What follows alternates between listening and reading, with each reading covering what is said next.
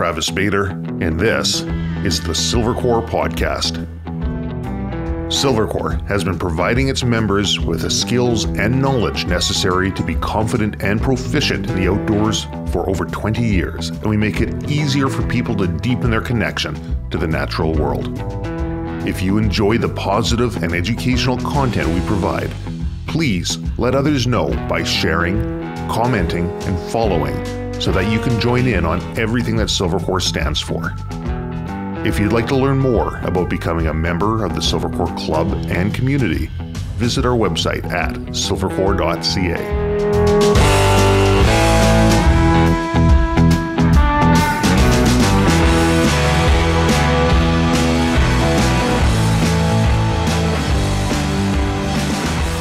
Today I'm joined by a retired RAF officer who, among other things, conducted combat survival and rescue training. After 23 years with the RAF, he retired and spent 10 years in Western Canada as a project manager supporting NATO, Canadian, and Australian defense operations in Afghanistan, where he held CSIS top secret security clearance. I'd like to welcome to the Silvercore podcast, David Hutchinson, or, as I know him, Hutch. Hi, Travis. I am excited to be speaking with you today. This all happened from a meeting that past Silvercore outreach coordinator Nicholas Wong, who hasn't worked at Silvercore for some time, but is still always thinking about myself and the company. And he says, Trav, you got to talk to Hutch. He's got binders of information that he's been collecting and collating and putting together on his thoughts and ideas on tactics and survival and preparedness that would likely be of interest to the Silvercore Club members. So figured we'd spend some time today talking a little bit about that. And if the podcast listeners and the club members say, yeah, that's something I want to hear about, then we can explore going further and looking at what you have. Because you've put everything together in a way that a British officer would, in a very well, meticulously organized and put together fashion, which would make an interesting training program, essentially, for somebody interested in preparedness and survival. Right. So before we get into that, I kind of want to know a little bit about you and your background. So you grew up in the UK, and you always said, "Hey, I want to join the RAF," or how did that work? No, I actually grew up on a market guard. My father was ran his own horticultural business, and it seemed the obvious choice that I would, as the youngest child, the only son, would take the business on. But my father realised my heart wasn't in working the land in that way, and he never pushed me. And I wanted to travel. I wanted to see the world. So once I'd finished my education, I decided I was going to join the Air Force. Okay, so how old were you when you joined the Air Force? I was 19. So you just jumped right into it. Yeah. And so you did flying with the Air Force? Yeah, initially I joined as a technician. Okay. And realised that wasn't for me. It was not the way I was wired. I was a square peg in a round hole. Yeah. But I wanted to. I knew I liked the Air Force. I was enjoying the lifestyle, and I cross-trained to become aircrew. I became an air load master. Okay. On heavy lift aircraft. So initially on the C-130.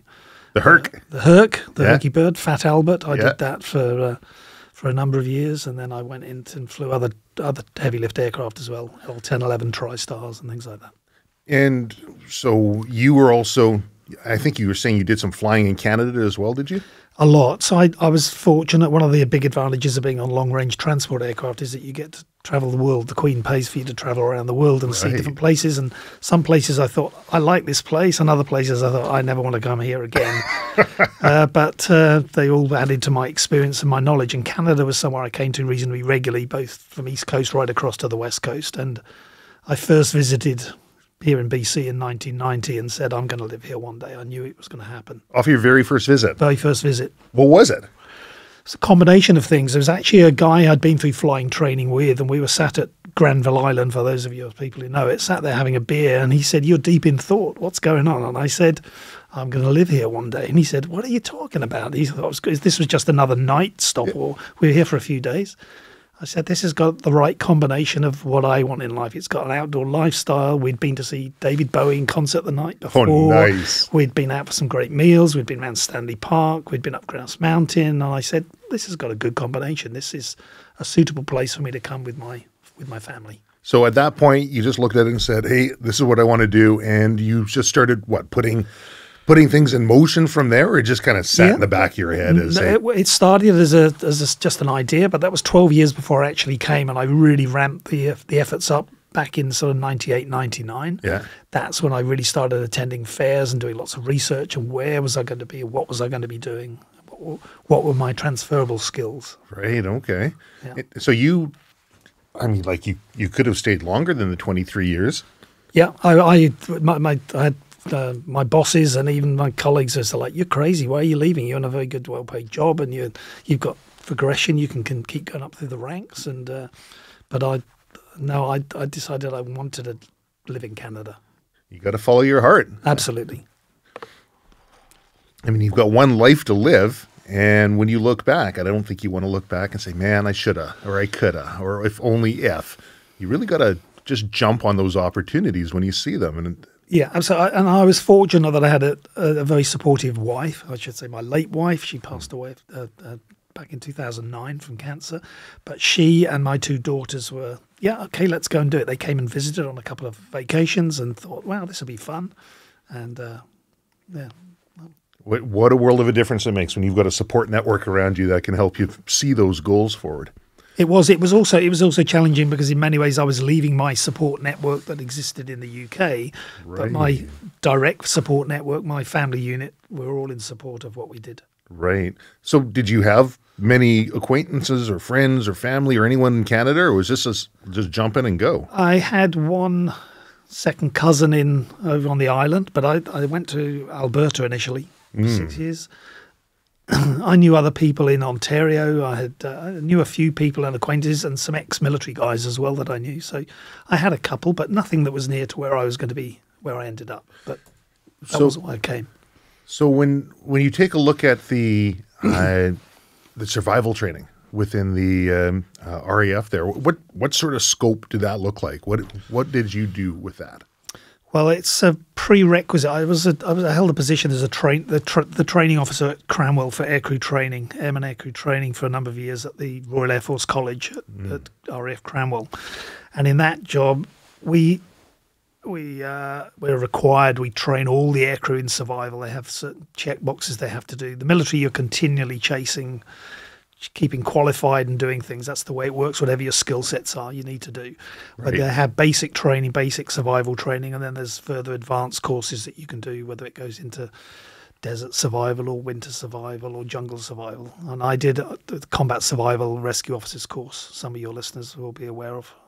So what would that entail?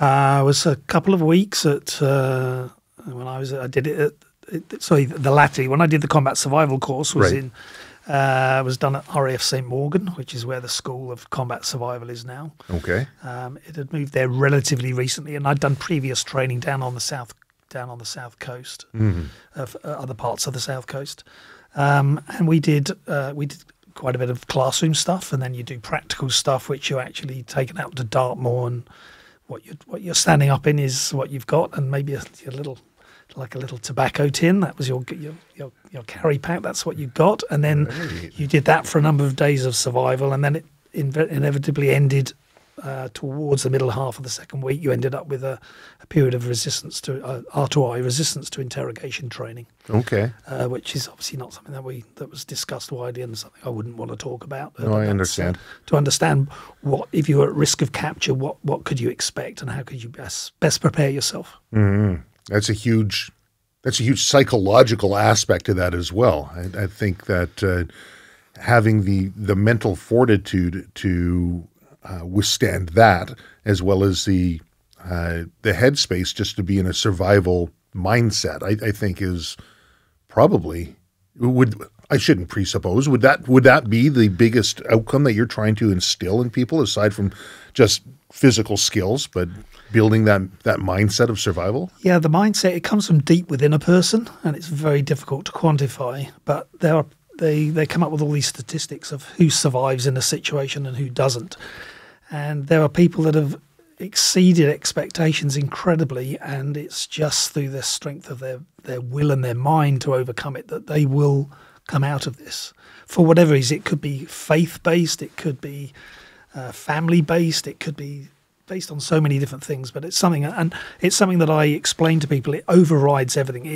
You can learn all these skills, you can have lots of equipment, you can prepare lots of different things, but you have to think about the mental resilience to be able to cope with what life throws at you. And in a survival situation, you are dumped into it very quickly. No kidding. Yeah, I think we were talking before about I don't recall if this was a study. I read it as a child, and I used to read a lot of Popular Mechanics, and a lot of the magazines, everything I had seemed to be from the 40s, 50s, 60s. I didn't really have too much current literature, but one of them was talking about the survival rate of soldiers, and I think the situation was that they were lost at sea, and they found that they had some young soldiers, some young bucks out there that were healthy and fit and well-fed and strong, and they had some older soldiers out there as well, and they figured, well, the young ones are going to do well, the old ones will probably die off, but they found the inverse to be true. And they found that the younger ones were dying at a higher rate. And I think they just used the example of this one lost at sea thing. And the older ones were persevering because these are people who've been through World War I, and this was a World War II study that they're doing. These are people who've been there and done that and have an idea of what hardship looks like and realize, I can overcome this. In essence, I think it was their mental mindset that was allowing them to persevere, where those who didn't have that background were flailing. So, like I said, I'm just going back on memory and recollecting that one. I don't know if it was a story or as an observation, a hypothesis, or an actual study, but I remember reading it as if it was more of a study. Is that something that you have seen or found within the survival training? Yeah, there's lots of records of people who have survived, and they seem to be anomalies. How did this individual or these two people, how did they survive when they had the same circumstances put in front of them as others who died and they succumbed to the conditions or to the weather or whatever else? Right. And it's such a tough thing to do, and really you don't know that you can do it until you've been put in that situation. And I mean, for real, I've never had to survive for real. I've had to do it as close as I want to come, and that's part of the things they stress when you go through the training, is that you'll probably come closer than you've ever been to dying over this period of time, but you're working in pairs at that time, and to keep an eye on each other to if things get really bad. This is a training exercise, but interestingly, I did a winter survival course in Bavaria, and it was -20, and did that. I was out there for a couple of weeks, and then just a couple of months later, I was doing my full combat survival course, and I was on Dartmoor, and it was only -2, and I was overconfident because it wasn't as cold as it had been in Bavaria, but Dartmoor is a challenging environment. It is wet, and I went hypothermic there, and that was tough. The brain starts shutting down. You can't think clearly. But the colleague I was with, he was a fast jet pilot, and he recognised this with me. I think I said something to him and realised I was deteriorating, and he then said, we need to do something. So we did, and fortunately, it was all okay. Yeah, I've never. I've been in situations where I've had to push myself, and in situations where if I didn't push myself through it, then death would have been the logical outcome. But I can't say I've ever been in like a truly sort of survival situation. I can recall, I think I was 16 years old, and I had my wood panel station wagon, and I mean, that thing was, what was it, a 1978 Pontiac, like wood panel station wagon, and I used to pull it out onto number 10 highway, which is, people familiar with the lower mainland would know what I'm talking about. And if I didn't let the thing warm up for, let's say, 10 minutes, as I pulled out, the thing would just stall, and I'd have to coast and try and get the thing going and hope the cars go around me. And, people typically did.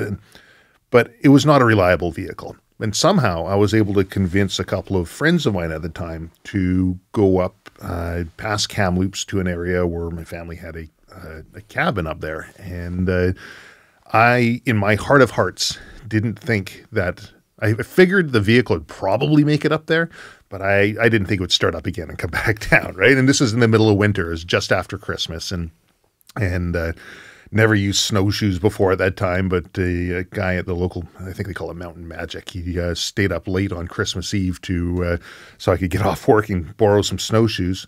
Anyways, totally underprepared, get up there in this wood panel station wagon, leave sleeping bag and everything else inside the vehicle just in case, we needed it to be back there, we'd have it. And hindsight, it would have done us more good if I had that with me and then we had to go, I think it was just about 21K hike in, most of it on a old logging road that wasn't plowed and then some bushwhacking. And at that time, a friend had provided satellite photos, and this was like state-of-the-art satellite photos. I'm like, this will be great because he got them from a logging company. I had no idea how to look at these sat photos. I'd used a map and compass in the past, but I'm trying to just dead reckon off the things.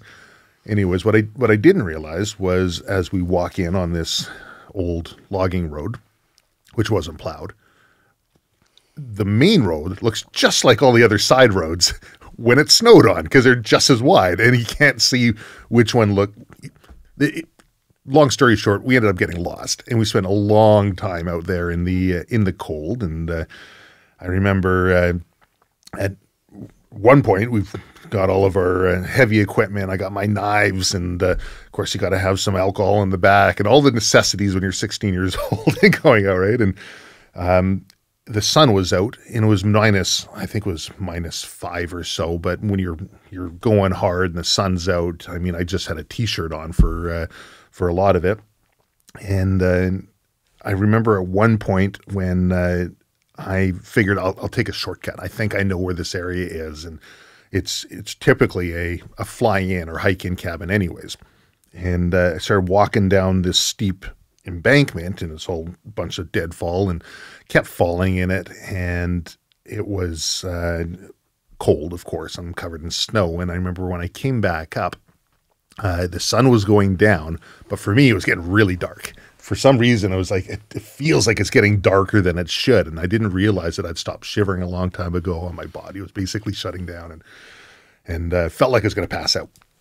And I told the two people who I was with, I said, look, if I pass out and I don't come back up, the keys are in the top of my pack. I'm pretty sure, and I point over, if we just go that way, down this embankment and go through, you're going to hit a lake and then we can find the cabin and we'll get over there. Well, of course, I bundled up and wrapped up and got a few layers on me and just kept myself moving. A little bit extra warmth totally changes the mindset. Muscles are all very fatigued at that point. Everything's seizing up in the hip flexors. I got to a point where I felt, okay, I'm good. I'm not going to pass out. My two friends, I'm like, okay, scale of 1 to 10. How do you feel? And I said 10, top of the world, and 1, you're on the brink of death, right? I said, right now, I think I'm a 6. I've got my energy. I think I'm good. I got some fluids and food into me. I'm starting to warm up a bit. One friend says, 4. The other one says 1. I'm like, oh, great. Anyways, we end up getting in. Took us about half an hour to walk this one distance when we finally found the lake, which should have taken us, no, it actually took us 45 minutes. Took us 45 minutes to walk this distance, which should have taken us, 10 max. And I remember my hands weren't working and I'm trying to get the door open and the keys weren't working. Everything was just like ice. You got this idea, you get in the cabin, everything's going to be okay, but it's the same temperature as it is outside. We're able to get a fire going, thankfully, and in no time at all, warming up, and the world is good. But it went from a situation which could have been pretty bad. All of our survival gear, really, to keep us warm was left in the vehicle, and it was a good life experience, but it also, it tends to build a mental mindset of what you actually can endure. And one friend got, we were all somewhat hypothermic, and one friend got frostbite, and But it also gives you some checks and balances from that ego that says, I'll be fine. I got this black and white photocopy of a satellite photo, and it's only 21K. And that's something that I keep in the back of my head when I plan different outings, or when I think about different situations, is the whole what if. What do I have with me that I could use, but as well the thought process in planning anything now, whether it's just going out on an expedition or just going out in the wild or even just going to the store. I will tend to go through a mental process of planning. Is that something that you find you do, or that you find that you would train others to do? I think it's something I do. I think it's something that's drilled into you, particularly in the military. You know, prepare for the worst, but hope for the best. But it's always, if this occurs, actions on. If this occurs, what am I going to do? So if you've thought about it beforehand, you can have the right equipment with you. You've already thought through what your options would be. If I'm at this stage of talking about a trek or something, or a hike across over a considerable distance, if this happens, where's my get out? How am I going to get out? You know, where's the best place for me to be?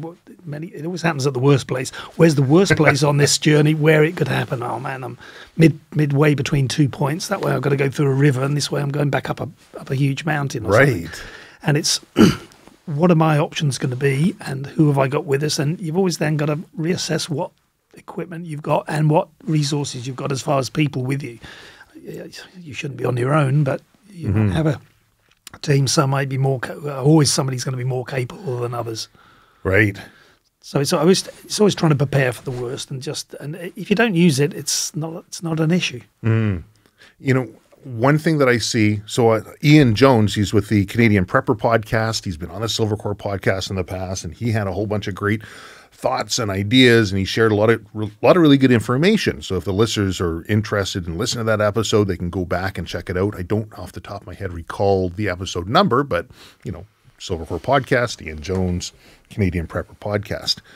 And you know, some of the things that we spoke about was like different types of kit and gear. And I think most people, when they first get into, and we also talked about mindset, but most people, when they first get into the idea of being prepared or survival, I think they're looking for shortcuts, or something that they can purchase that will give them comfort. Well, now I've got my Gerber multipliers, I'm prepared for anything, right? Or whatever it might be. But I find that a lot in people that I speak with. They say, well, I've got my emergency blanket, or I've got A, B, C, D, and I've been guilty of that in the past too, thinking, okay, I need all these different things, only to find that the amount of kit that you end up taking with you starts slowing you down to a point where you're now in a survival situation based on the fact that you couldn't go fast and go light and go hard. Yeah. I don't know. Do you have thoughts on that? Yeah. I think an analogy I would use, it's like cooking. You know, there's lots of people can cook, but there's only a few people that are good enough to be Michelin chefs. You know, they can produce the most excellent meals to incredibly high standards consistently. And I think somebody who's never cooked before says, well, that's what I would like to do.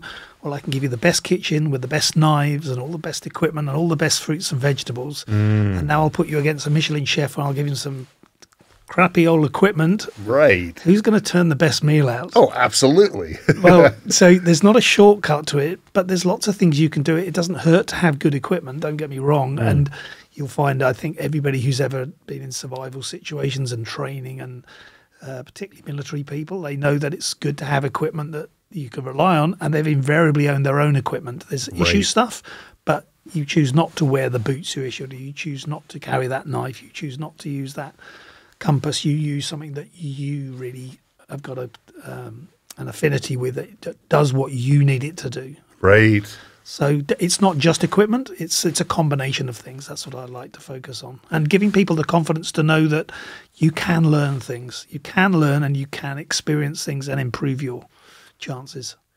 Yeah, I'm always surprised. I'm always surprised at people I know people who are afraid to go into the water just out here in the Lower Mainland because of what may lurk below, right? Sharks or seeing enemies or whatever, right? And there's this fear of the unknown, or they're afraid to go into the bush because in their head, there's bears everywhere, right? And the bears are but the knowledge, I guess, of actually starting to push yourself out into these different situations will cause you to learn and cause you to realize what the real threats are and what they aren't. Like the threat of you slipping and falling on, let's say, the grouse grind is far greater than ever encountering a bear or a cougar, right?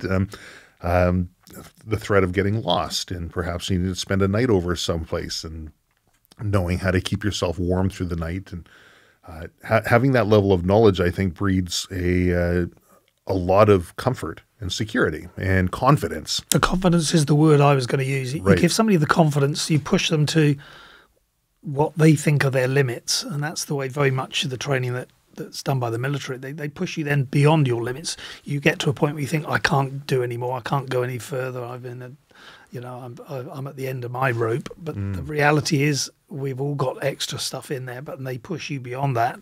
Suddenly you find you're doing more, and then when you reflect on it afterwards, you have huge confidence. You change, personalities change through training significantly. Families don't recognize their own family member at the end of 2, 3, 4, 6 months. They say, how did you do this? They're completely changed. Right.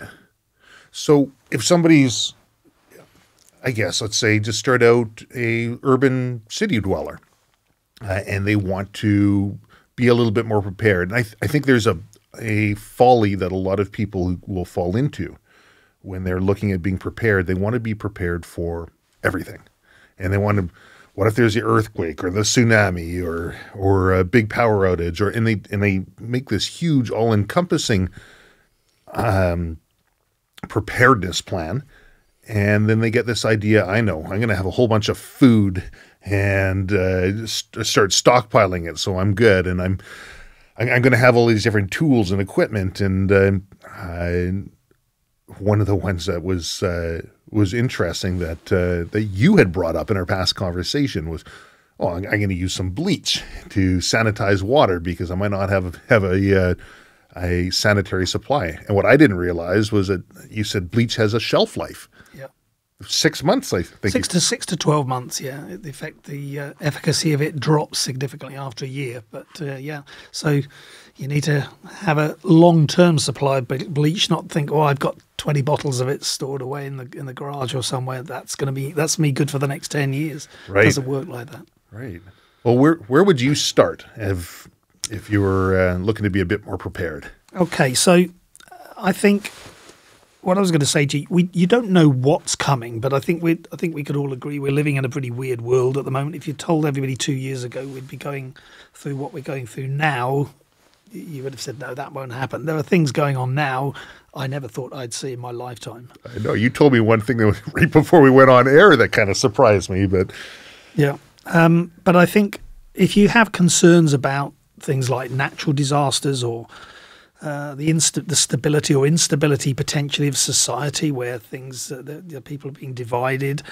We've got financial issues, people have got job security issues, inflation, supply issues. All of these things are potentially problems for the future. So what I said, I think I mentioned to you before, if you've got no concerns about any of this and you think, the sun's going to come up tomorrow and everything's going to be good, then this is probably not a podcast for you. Right. But if you're the person who's got Band-Aids at home or some sort of headache medication, whether it's an Advil or something like that, Tylenol, if you've got that, why have you got it? You've got it because you're thinking ahead. You're thinking, what if this occurs? Right. Particularly with a Band-Aid, nobody prepares to cut themselves, but if you do, you know that you need something. So I think it's the whole scenario of people call it different things. Call it what you want to call it, whether you're going to call it preparing or prepping or being off-grid or homesteading, whatever it is, give it your own title, but just know that's what you're looking at. And then give yourself as much chance as you can, cover as many bases as you can. This is a huge subject, and there are some great experts out there, in particular areas that are so good at this. And lean on those people. I mean, people are used to using the internet now. There is some bad advice out there as well, but you just go with the ones that you trust. But I think just to have an overview of what are the big hitting things, what do you need to think about? That's what I would focus on. I would always say the best time to start is right now. Wherever you are on this, start now. Just start thinking about it and give a little bit of mental energy towards what could happen, but what do I need to do to prepare myself and to give myself the best chance of survival? Everyone has got a different starting point, and I'm sure all the people will be aware that this varies according to a number of things, and I'll just give you just some of them. First one, your age. How old are you? Tend to be a lot more capable physically at 25 to 35 than you are 65 to 75. You're just not as good and fit. Everybody has different experiences in life and hobbies and knowledge, things that they've acquired over the years. Also, the number of people you've got to think about. Are you just thinking about yourself, or are you thinking about, have you got a partner, have you got children, have you got a senior citizen or two, or neighbours, or who are you going to try and, or are you just going to ignore them and say, no, this is all about me? I don't think that's the best thing. There are also, people have medical limitations. Medical limitations is a significant one. Some people have some things where they need to maintain medications in a cool situation with refrigerations and things like that. There's a big difference between your physical location. There's benefits, but there's also limitations. Do you live in a desert or semi-arid or tropical location, or where are you located in the world? So be aware of your surroundings and what are the strengths of being there, but also what are the challenges. And there are strengths and challenges in both. Right. So I think once you look at all of those, I then say to people, make a start, create your own personal review of what you know. You obviously don't know what you don't know. But, yes. but if there's areas you think, if we mention something, you think, oh, I should look at that. This is something I should look at. But then try and keep some sort of priority order. In a combat survival situation, they teach protection, location, water and food in that order. And those are big encompassing things. The location is, I would argue, less of an issue. That's location where you're trying to be rescued when you want somebody to find you. But certainly the protection, water and food in that order is important. So I would ask people to think about those. Your protection covers 1,001 things. I could just give you some, but just give you some right now. Your shelter, where are you actually going to be protected from the elements? Right. And that varies according to where you are in the world. The clothing you have, dressing appropriately and being able to dress up and dress down and understand the importance of layers and how when you're exercising you're sweating more, and whether you need to keep yourself warm because you're in a more challenging environment as far as the cold weather and the winter months are concerned, or also cooling if you're in a place like a desert where it's exceptional heat. You've got to get out of the sun during the midday. You do not want to be in the sun. No. Things like, this is also still under the protection umbrella, first aid. First aid is really important because you can't just pick up the phone and dial 911 depending where you are. You know this from you're in the back country. You've got to do stuff to get somebody to aid. Hopefully you're not devoid of all support, but you can't guarantee the cavalry are coming over the hill to help you. So that's important. I would also argue, and this is particularly good for Silvercore, armament and protection, protecting you from if you're in an environment where you've got animals that are trying to get in and see what food you've got, you're going to have to protect yourself on what you've got. Right. Finances. If you're in the situation, people think, well, if there's a big collapse of things and there's no power and there's no fuel or anything, well, I'll just go down to the bank and draw some money out and then go to the supermarket. Yeah, that's a nice idea, but that's not the reality of it. So think about how you protect yourself with finances. Do you have some cash on hand, as long as cash is still useful? But are you then handing somebody a $20 bill and he says, that's useless to me because I can't spend it? Right. Do you have another option? Do you have something?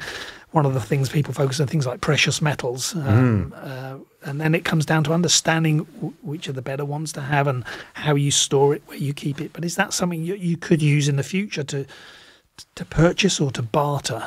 And there's lots of bartering that will go on in the survival situations if it hits more of us, so that people can swap skills and equipment and things between them and say, well, I'll let you have this if you can let me have that. And I can see that will become a big thing. Well, for that one, like I've always been a firm believer. Got to have some cash on hand, right? Some cash somewhere. But we're becoming more and more of a cashless society, and the value of having cash on hand, like you're saying, just might not be there. And I've got a friend recently. He says, "Trav, can you come downtown? I want someone with me to help me out. I've got, should I say? I'm not saying who the friend is. I got $1 in gold that I'm picking up, and I'd like, because he's concerned about his perhaps what's happening with cash and what's happening with the banking system. And he says they're just going to give it to me in gold, and I got to then transport it to a place, a location where it's going to be safely kept. But again, I have to wonder if that concept of having precious metals will hold much value to an individual in a society that is moving ever more, I guess, cashless and sort of decentralizing the banking. I don't know. Do you have thoughts on that? Yeah, I think you have to look at history, try and learn from history. And history is somewhat flawed. It's just the recollection or the narrative of the winners in a scenario. That's what what they let us know. But I think I have a good friend whose family escaped from Eastern Europe between the wars, following the October Revolution in Russia. And they basically had all their lands confiscated. But they managed to get to Canada. Family managed to get there when they were trying to get out of Europe, but they managed to pay for their passage across the Atlantic. And the biggest single thing that got them out was actually the children had gold coins sewn into the lapels of their coats. They didn't check the children because they didn't think they would have them. The parents were strip searched. They checked everything, went through all their paperwork, documentation, all their luggage, but they didn't check the children. But these children had little gold coins sewed all the way down through the lapels. And when they got to Canada, they said, "Could we get this? What have you got?" "We've got gold." "Oh, wow, that'll do nicely," And they got farmland straight away. They got equipment. One thing I would say, talking about your friend with the dollars of gold. Yeah.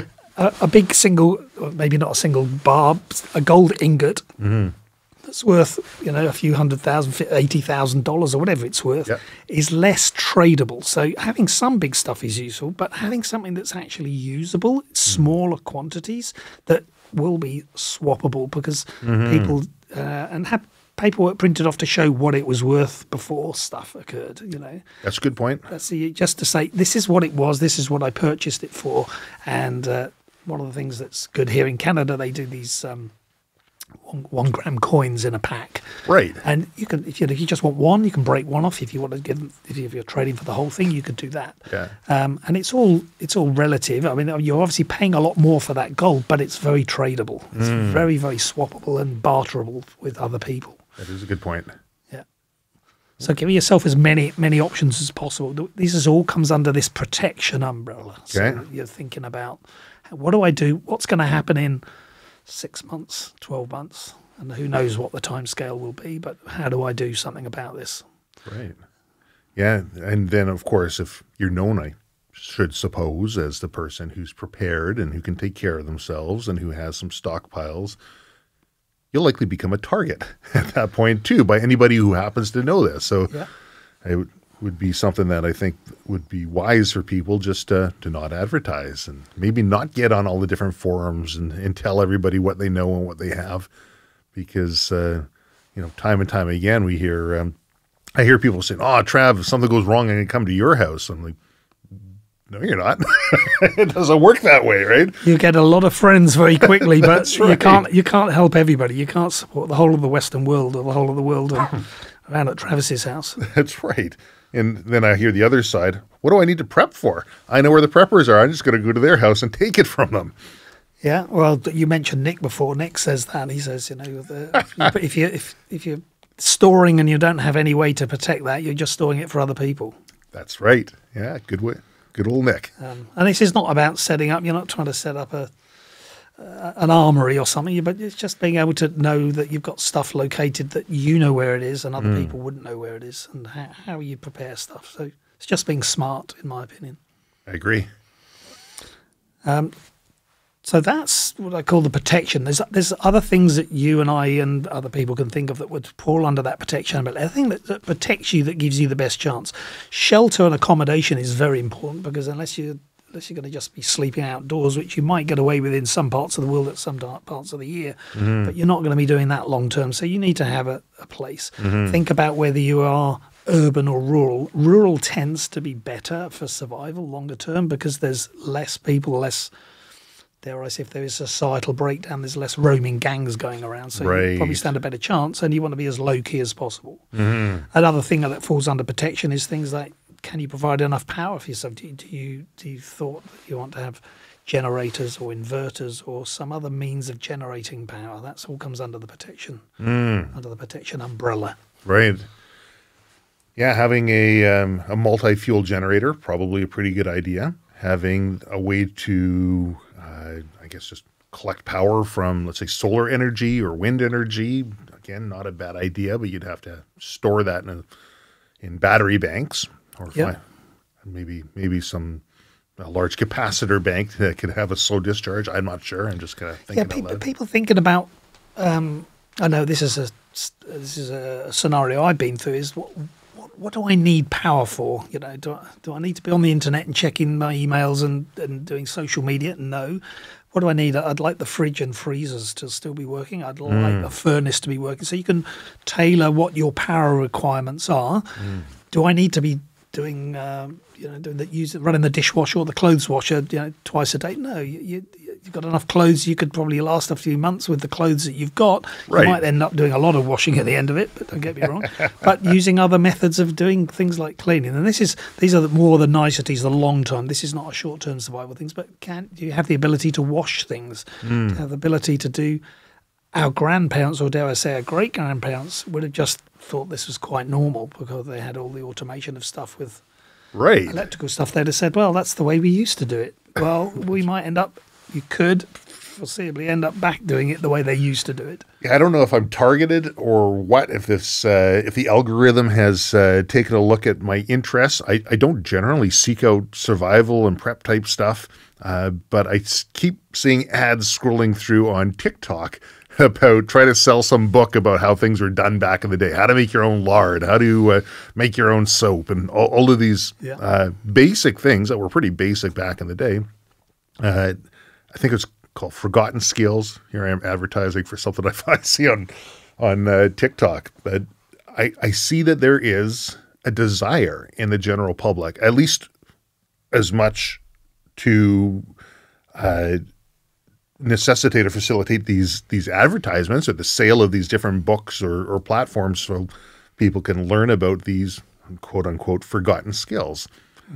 I see that coming back in a big way, and I think COVID has really kind of woken everybody up in a couple of senses, both in the sense that something could happen, whether COVID's just a big cold or not or whatever people want to look at, but the idea that something could possibly happen and society might not be as stable as people think, that there might be some instabilities that would require people to be a little bit more prepared. So I think the general populace has really been turning its head towards, how can I garden and create my own food?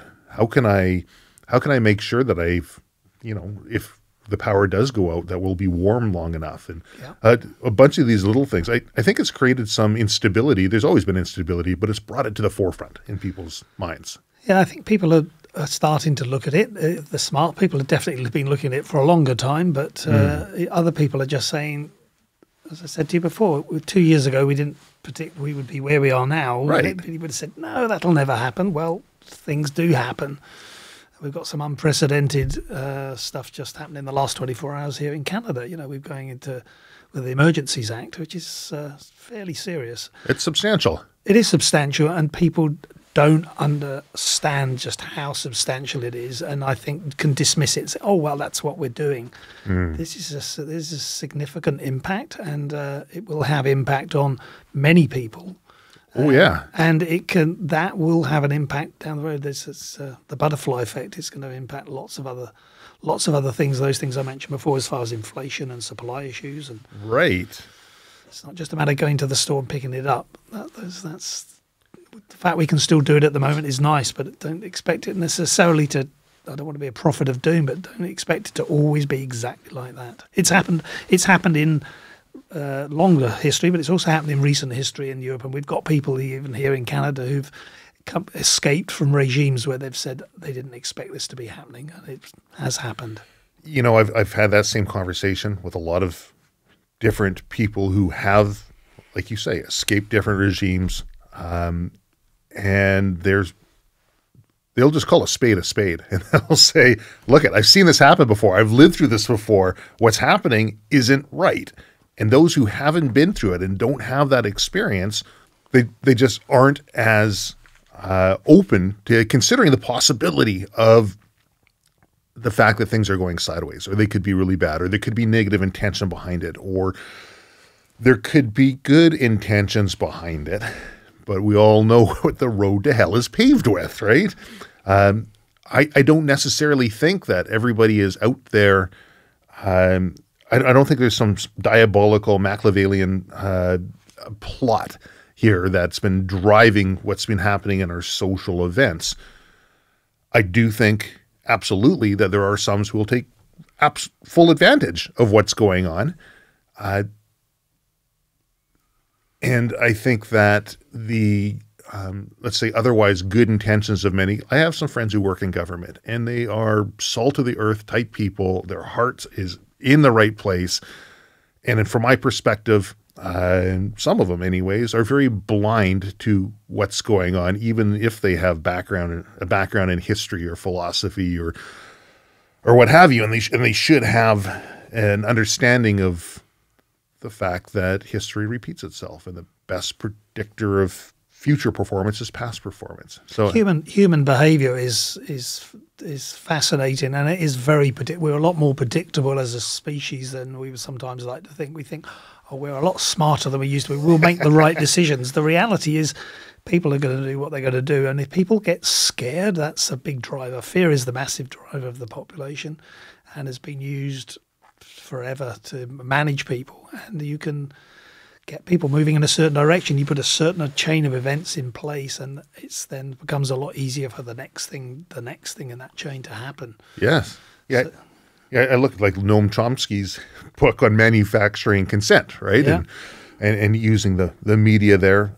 When you say people are predictable, that for me has been the most interesting aspect of what we've been going through, is watching the human response, watching how people respond to the external events that are happening in a very groupthink type of way. Because inherently, I think people are so afraid of being outcast or not fitting in with the rest of the group that otherwise intelligent people who can formulate their own opinions on their own and come to logical conclusions will just go in line with whatever the popular consensus is currently going out of fear. I mean, it wasn't too long ago when everyone was talking about COVID and hushed breaths, if at all, for fear of being called a conspiracy theorist, right? Yeah. And when you look at, as a hunter, you look at game trails, you know that there's probably going to be game that goes down this trail because these animals will take the path of least resistance. Some might bound over in areas that are off the path, but for the most part, a good indicator is this path. And people are just like that. People take the path of least resistance. They want other people to make decisions for them, to protect them, to blindly assume that everything is going to be just fine, because the consequence of thinking otherwise would be that you have to prepare and you have to work and take responsibility for your actions. I think just as you were talking there, it just reminded me, I'm sure some of the listeners will know the experiments they've done where the people getting into an elevator, and as you get into the elevator, right, everybody's facing the back of the elevator, not facing the door, and they walk in and they feel uncomfortable. It's hilarious to watch, and they talk to them after, why did you turn around and face the way as everybody else? I don't know, I just wanted to fit in. I just felt it was the right way. Did you see the beep one in the doctor's office? With the electric shock? No, this was... I thought so. Is a variation on the elevator one where they get everyone to turn around, but they took it one step further. So they have a room full of actors in a doctor's office, and a patient comes on in, and a beep goes off, and everybody in the room stands up when the beep goes, and they hear another beep, and they all sit down. And this patient's like looking around, like, what the heck's going on here, right? And then another beep goes, everyone stands up, and they sit down. They keep doing this, and all of a sudden she's standing up and sitting down, and little by little, new patients come in. These are people that are not the actors, and they're not a part of the program. And they keep doing this until they reach a point where there are no more actors, and it's just new people in there, and the beep's going, and they're standing up and sitting down on the beep just because that's how it's done. Scary. It's a scary thought, isn't it? Oh, very. It reminds me, I was listening to a thing recently, Dr. Julie Paness, the professor from Ontario, and she was talking about she teaches ethics, and she said, shows the picture from 1930s Germany. We've got that's a famous black and white picture where the whole crowd is doing the Nazi salute, right? But there's one guy who isn't, right? And she used to ask her students and say, would you be one of the crowd or would you be him? And everybody likes to think they would be the him, but the reality is people go to the line of least resistance. Well, that's what we do, we fit in, right? People just are accept. And when you're talking about people being in it for themselves earlier, right? When you're like, are you going to just be in it for yourself? Are you going to look out after others?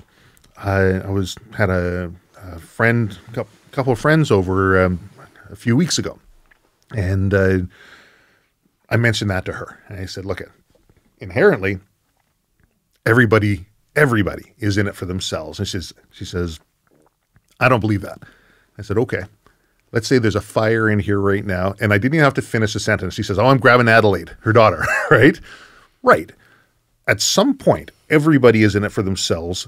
Where is that line, though? Some people, that line's pretty far down. Some people, their day-to-day life, they operate right on that line between, there's something going on. It could be you, it could be me. I tell you what, screw you, it's me, right? But I firmly believe that everybody is in it for themselves just based on the human condition, based on the fact that we are creatures and we want to survive. Some people get a little greedy or a little power hungry or whatever it might be, and you'll find that line pretty close. But I guess before I digress too far here, your next category that you're talking about was water. Water. Okay. It's for people to think just how important water is. A lot of people, particularly when they start off in preparing for whatever's going to happen, they think that just means I just got to fill the pantry full of food. That's not the way ahead. Food falls further down the priority list. Know how much water you need, and you're going to research this. I won't go into numbers now because it's a separate thing. But talking, the volume of it that you will need per person. There's ways you can reduce the volume that you're using. I mean, if you're the sort of person that's having 4 showers a day, or 4 baths a day, that's probably not going to be good. It's not going to be happening. But you need the volume that you need and the cleanliness and safety of it, because you've got to drink water. You have to have fluids, and you have to do it. And you can't, I'm sorry to tell some people, you can't survive exclusively on alcohol or Coca-Cola. That's not going to work. I know some people some people give it a go. I know. Yes. I'm not saying alcohol and they don't have a role to play, because they are useful to have. They're very, very tradable items, interestingly, for bartering. Point. Alcohol's excellent for trading, because you offer somebody who hasn't seen any alcohol for a couple of months, and you say, I would really like to get some fuel for my generator. What have you got? Oh, I got this little half bottle of vodka. No problem. Suddenly happens. Good point. So it can be very useful. But it's understanding how what options have you got? Again, it goes back to, where do you live in the world? Do you have a lot? Ideally, I guess you'd be living on a off-grid. You'd have your own well, or you'd have your own river, and you've got your own cleansing system, and you're used to doing this. You've been doing this for years. That's the sort of the gold standard. But again, you're not just nipping up to the store and buying a case of water. Right. That's not happening. Or potentially not just turning the tap on and getting good clean, drinkable water out. If that's not happening, what are you doing? So you need a way to have a certain amount of water stored and then to be able to cleanse that to make it drinkable. It doesn't have to all be cleansed to the same standard as drinking, because you could wash in it, you could be washing clothes. Right. But the stuff that you're going to be drinking, you want to keep yourself hydrated. You know, from the backcountry, Totally. dehydration is one of the biggest killers. Oh, yeah, it gets you big time, and it affects your physical performance, your mental performance, you need to stay hydrated. Yeah, people think, if they haven't really looked at this, they think, oh, well, if it's a hot day, yeah, I'll be sweating and I'll lose it, but it's a cold day, so I won't. Well, you're then colder, you're wrapped up, you're sweating inside, Right. You're still losing. Even in winter survival, you're sweating and dehydrating. And I got to wonder, so if you look at a hydrometer and inside a house during the summertime, it's going to be much more humid. And in the wintertime, of course, it's going to be much more arid. I've always kind of wondered about how much the body kind of absorbs for moisture in the more humid environments that will make the need for perhaps water less, and how much in colder environments just the act of breathing out is expelling possibly more in such a dry environment, expelling more water. Yeah, I think two totally different climatic situations. Sea survival, one of the big killers there is dehydration. People think, well, I'm floating around in the ocean, surely I'm not going to be dehydrated, but you're not drinking the salt water. I'm sorry, but that's the way it is. But also jungle survival, you're in the tropics and it's crazy wet, it's raining all the time and sweating, but people become dehydrated there as well, because the stuff that's falling is maybe it's not drinkable, or it's going to make you very sick, give you dysentery, which is not good. So you've got to need a means to cleanse that water. Right.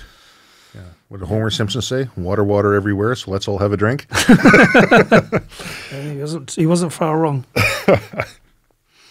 So I move on to my next point? Let's. Okay, the next one, so going back down that hierarchy of protection, water, the next one is food. So think about, I would say to people, make a start on this. So having a store of food, start off, a general rule of thumb, and there's people who know way more about this than I do, but I would say sort of a 3-day supply. Can you survive with 3 days without going out to the store? Most people say, oh yeah, I could. But at the end of 3 days, if you're starving and not functioning properly, it's not good. But some people just have just what they want, or they rely totally on bringing food in, takeouts all the time, which is not good. So do a 3-day, then maybe a 3-week, then a 3-month, and then maybe up to a year. So if you can provide, you've got enough stored away to survive for a year, that's a huge buffer for you to see what happens with society. And I'm sure you're going to end up with a lot of friends as well. If you've got food and you've got people near you don't, but you've got to be cautious of that as well. But you want to have stuff that's going to be tasty, it's got to be nutritious, you want some variety in there, but also some fresh stuff. What can you grow? Even in the winter, in the northern hemisphere as well, in Canada, you can still grow things that with sprouting seeds and things like that can provide you a huge amounts of vitamin C and nutrients, which can be done. It's not that you don't have to wait until April, May before the crops are in the fields. Just learn how you can extend the growing season. Right. And I'm going to come on to my next thing, which is talking about skills. But that's one of those areas that skills are very important. Well, with the food one, even just spending a week out in the backcountry on boil-in-a-bag type food, it's amazing how unpalatable the same flavorless type of food, or even if it was a good food, but you're eating the same thing over and over again, despite being hungry, you kind of have to choke it down because you need to replenish the calories that you're expending. So when you say it's got to be tasty, having that variation, and it's also amazing how much you crave fresh food or something that's some roughage, some vegetables. And, food is one of those things I think a lot of people look at it and they say, oh yeah, I got to have lots of food. It's amazing how long you can actually live and still somewhat comfortably without food. I can't say the same without water. I can say the first day without food is very, it's not fun. Mind you, you go to sleep and you wake up, and for whatever reason, I'm not hungry the next day. And your body, I guess, shifts into a different mode. And then maybe I'll get a little bit hungry. But I find I really don't need a hell of a lot of food. 3 days without food, and I'm actually feeling okay. I've been in situations where, unfortunately, I've had to go a few days without food. And I I think food is obviously important, but when you're talking about water, I think all of my attention would be on protection and water, with food as being, okay, I got an idea where I can possibly get something. Yeah, there's a whole lot to learn about what stores well and what doesn't store well, how you're going to do it. I mean, you're not just going to have a freezer that you're just going to pack with stuff and that's going to be good.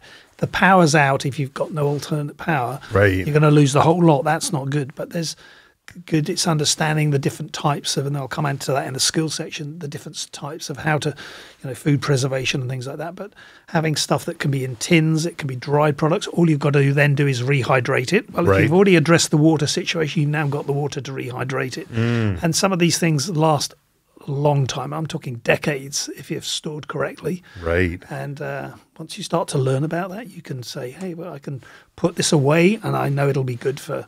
It'll be good in 2 years if I need to eat it in 2 to 3 years, and you could have some rotation. But I always view it that the worst that can come with all of this is you end up with a store of food that you're going to use over a period of time. And if you can cook it nutritiously, you might have spent a bit of money to do it, but it's a huge an investment in your future. If things don't go well, absolutely, you can't just nip out and purchase it. So have some way to cover your backside. Totally.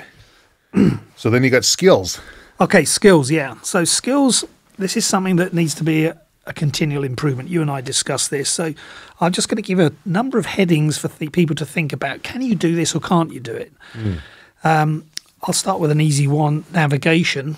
Well, I'll just use my phone. That's great as long as the phone's working, GPS is working, everything else. But if you have to go from point A to point B and maybe more, do you know how to navigate? Do you know how to read a map? Do you understand what the contour lines are doing and the terrain and choosing different routes? Which is the best way to go? So that's one. Another one I would say fire lighting. That's something I love. I have a fire at home, so I can have a log fire every night if I want to. But how to light a fire if it's wet and rainy, and what equipment have you got to do it? How do you create spark, and how do you build that fire? How do you get kindling and tinder, and how do you build a fire? There's a famous thing that used to teach us at combat survival is the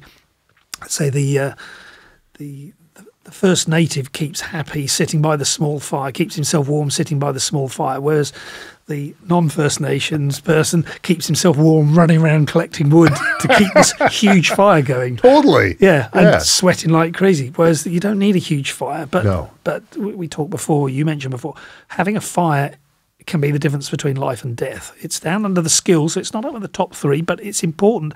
It gives you warmth, it gives you comfort. It's really, really grounding effect of it. Sitting around a fire, anybody who's ever done it with s'mores or something, they know how good it makes you feel sitting by a fire. It's just some primal, instinctual thing, but even if you don't need it for warmth, all of a sudden, everything just isn't as bad when you get a fire going. All of a sudden, those noises that you hear in the dark, they're a little further away. Yeah, it keeps things away. It keeps nasty. You get the fire as well, keeps it away. You can also use it for drying things as well if you've got clothing you need to dry. But it's a psychological thing too. Huge. I know growing up, I, like a lot of people, love making fires. I love being around fires, right? And talk to any firefighter. There's going to be someone who likes making fires. But I would challenge myself.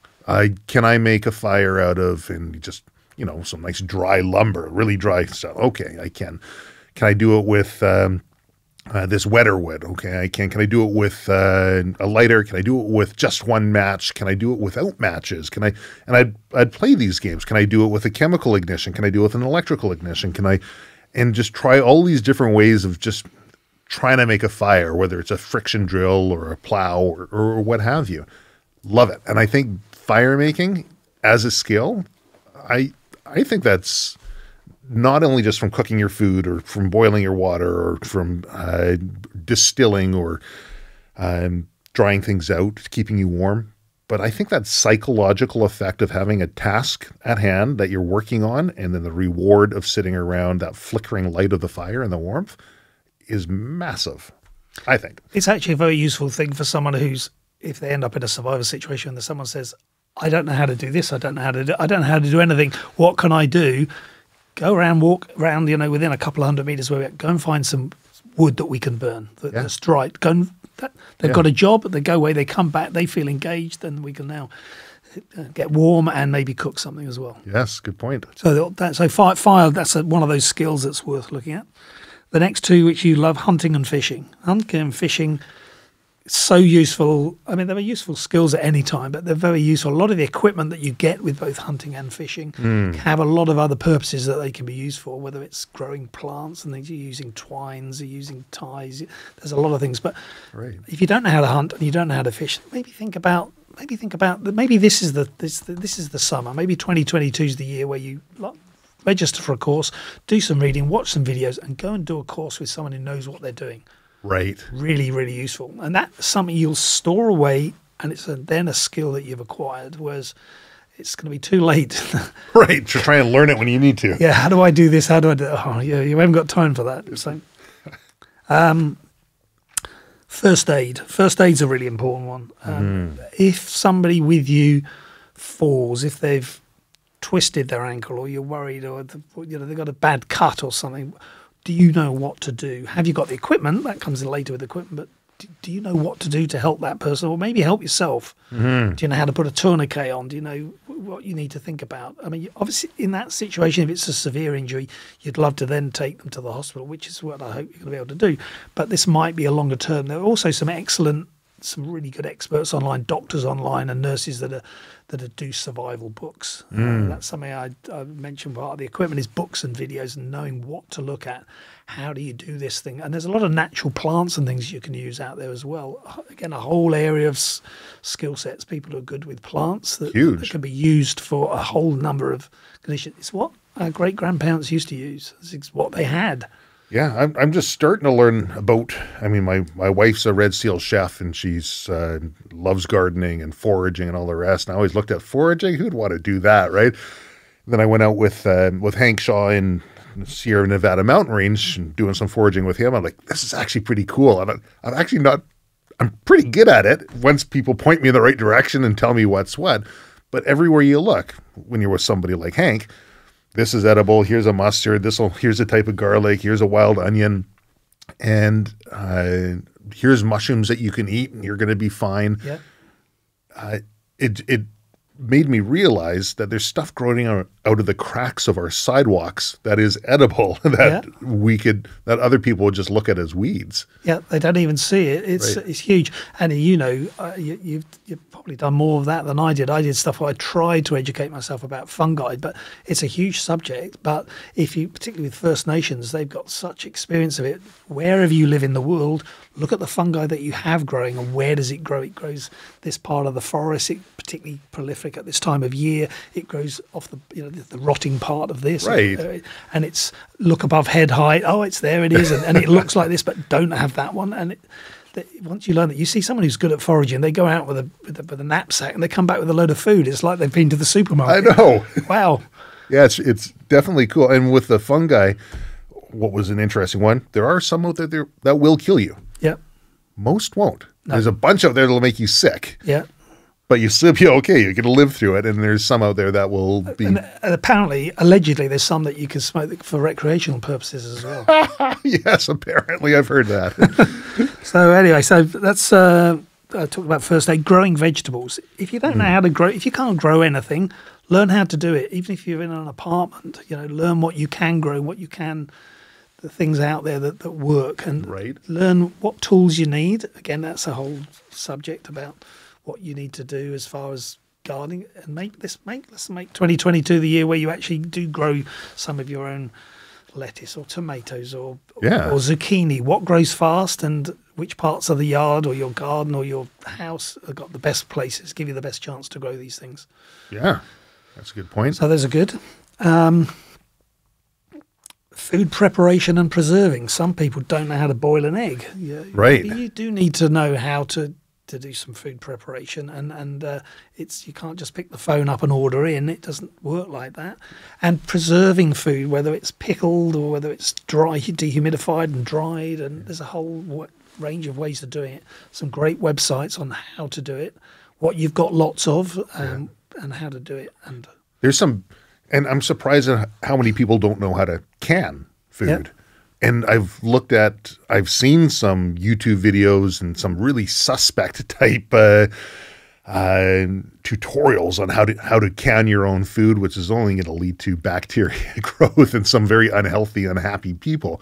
But the process of it is actually really, really simple if you just follow the step by step through the numbers and dehydrating and like you say, preserving through salting or pickling. It's vacuum sealing's another great one. Yeah. Vacuum sealing's a great way to remove the oxygen there. That's one of the light and the oxygen. How to store products. So to store things, whether it's something like lentils or things or rice and things like that. Store them in a plastic tote where the air's not getting in there, but then the light's not getting in there. It's in a food grade tub. You know, there's a whole load of things you can do to give yourself lots of options.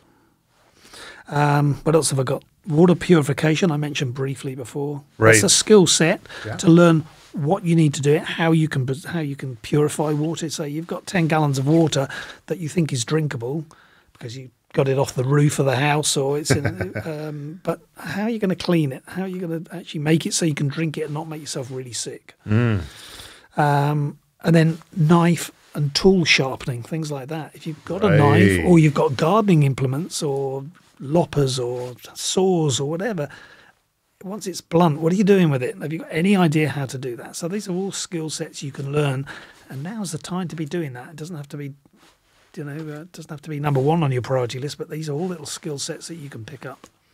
I love it. Well, I'm looking at the time right now, and I'm conscious of the listeners' time and of your time, of course. And I'll put the question out there. If the listeners are interested in learning more and having Hutch delve into, in a deeper way, what he's covered here today, because like he's got one of his binders in front of him right now. There's a wealth of information inside here. If their listeners are interested, let us know in the comments, give an email over, and perhaps we can look at putting some sort of a series together for Silvercore Club members where we really get into this. That sounds wonderful. Can I just do a wrap-up on things? Absolutely. My final thoughts, I would say, think about getting your affairs in order, everything from finances to acquiring skills that we talked about. Create your own emergency documents binder that you can have, things like that. And then longer terms, talk about tools, equipment, with an equipment section would be a separate one. But above all, keep a sense of humour. Don't allow this to dominate your life. It can become a big part of it as you get set up. Right. But keep learning and help others, because it's very important that you're not too hard on yourself, but help other people. It could be that the person who lives next door to you, the old saying that it takes a village to raise a child. Right. In the future, we are a social animal, and it could be the guy next door who you don't know particularly well, but he might have a really useful skill. He might be the guy who does your tool sharpening for you. Right. Or you might be cleaning his water for him or showing him how to do it. So be willing to work with people, and then I think people can get through this. That is massive. Hutch, thank you very much for coming on the Silvercore podcast. I really enjoyed this. It's my pleasure. It's been great talking to you, Travis. Thank you.